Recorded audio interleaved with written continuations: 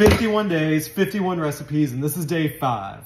If y'all see the food processor or this motherfucker, you know shit about to get real. We're cooking our way through Come Fix You a Plate, food you'll actually cook, and today we're making CJ's grown-up brownies. Now, almost everything I cook I know by heart, but this one, strap in. We're gonna need the book. 3 sticks of butter in a saucepan. You're gonna put this on the stove and melt it until the butter starts to simmer.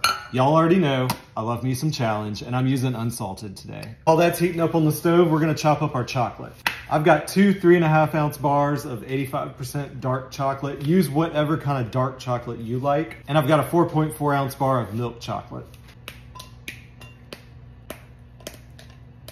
The butter is bubbling, so it's gonna go right on top of our chocolate. We're just gonna set this to the side. Now for the stand mixer. We're gonna use the whisk attachment. Oh shit, I missed a step. To this, we're gonna add some espresso powder. Now CJ says a tablespoon, but I'm the one making them today, so I want 2. Now, we're doing 2 cups of white sugar, 1 cup of dark brown sugar. Damn, it was supposed to be half a cup of dark brown sugar.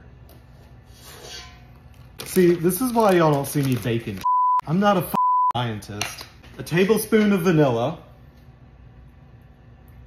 Yeah, just put the whole thing in. 2 teaspoons of salt. I can't find my baking powder. We're going to the store. Dollar General coming in clutch. And Daddy got him a little afternoon treat. Okay, half a teaspoon of baking powder and 7 eggs. We're gonna start it out on low for a minute or 2. And now we're gonna crank the up on high, and it's gonna go for 10 minutes. Stir up your chocolate and butter mixture. Make sure it's nice and smooth. It's been 10 minutes. We're gonna slowly pour this into the mixer. Here, look at it. I let it go just a few more minutes until it was fully incorporated. Now we're gonna sift a cup of all-purpose flour together with a half a cup of Dutch processed cocoa powder. If I was a smart man, I'd have done this while that mixer was going. We're gonna gently fold in this flour and cocoa powder into our batter, mixture, whatever the f.